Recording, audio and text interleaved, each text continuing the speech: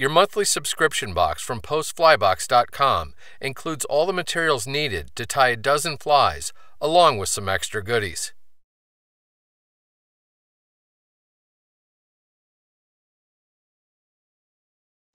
The gotcha is one of the best-known flats patterns ever devised and has proven itself particularly effective on bonefish.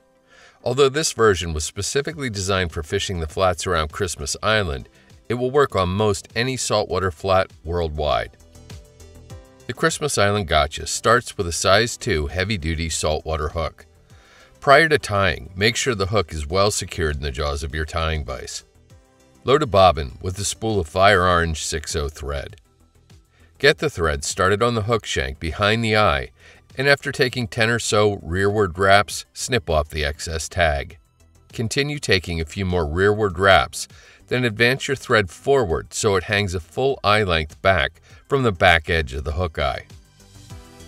Pick up one of the pairs of gold bead chain eyes and lay them in a perpendicular orientation on top of the hook shank.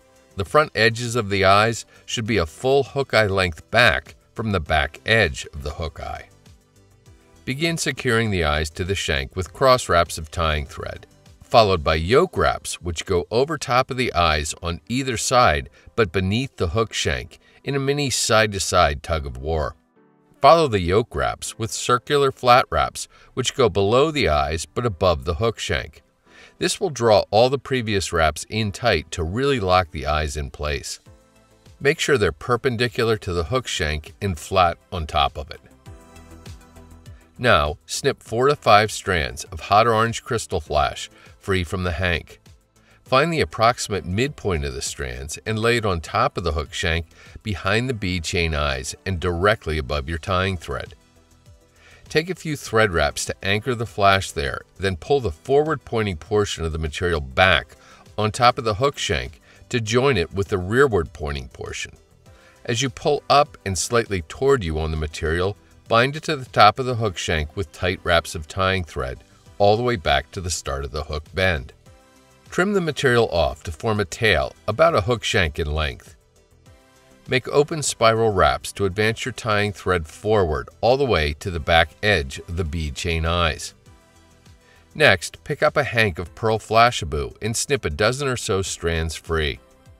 Lay one end on top of the hook shank behind the eyes and take nice tight thread wraps to secure it to the top of the hook shank all the way back to the base of the tail. Begin taking wraps with the flashabou behind your tying thread. Continue making slightly overlapping wraps as you wrap forward up to the bead chain eyes. Once there, bring your tying thread forward to in front of the eyes and take a few wraps. Make some cross wraps with the flashabou between the eyes to fill in that space. Then, anchor the flash in front of the eyes with wraps of tying thread and snip the excess material off close. Continue taking thread wraps to cover up the butt ends of the flashabou. Reach for your whip finish tool and use it to do a 5 or 6 turn whip finish to secure your tying thread prior to the next step.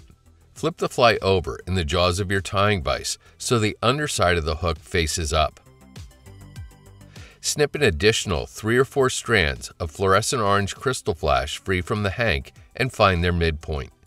Anchor that midpoint to the hook shank in front of the eyes, then fold the forward pointing portion back, checking to make sure it's the same relative length as the rear portion. Pull it back forward and continue to bind the material down so it looks about like this.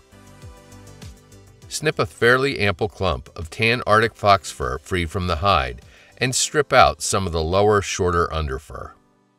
Measure so the tips of the hair extend rearward about the same length as the recently tied in orange flash. While keeping this measurement, snip the excess butt ends off square.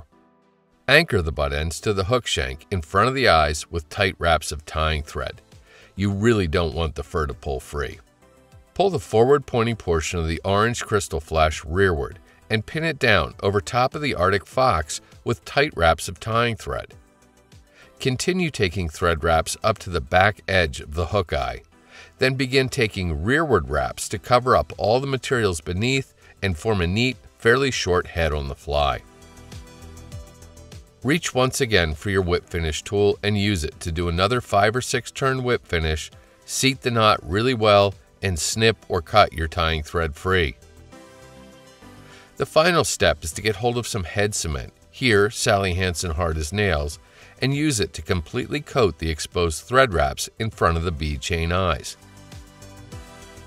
In the end, the Christmas Island gotcha should look something like this. There are not many saltwater fly patterns that can rival the gotcha.